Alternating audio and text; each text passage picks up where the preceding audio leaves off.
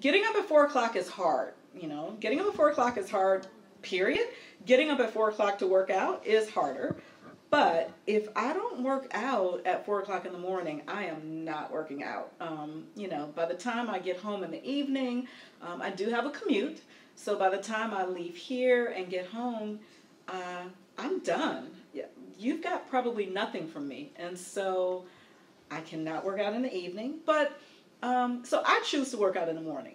But I really love spreading the news and the word and the good information about working out. So I just encourage anybody, doesn't matter when you work out, just do it.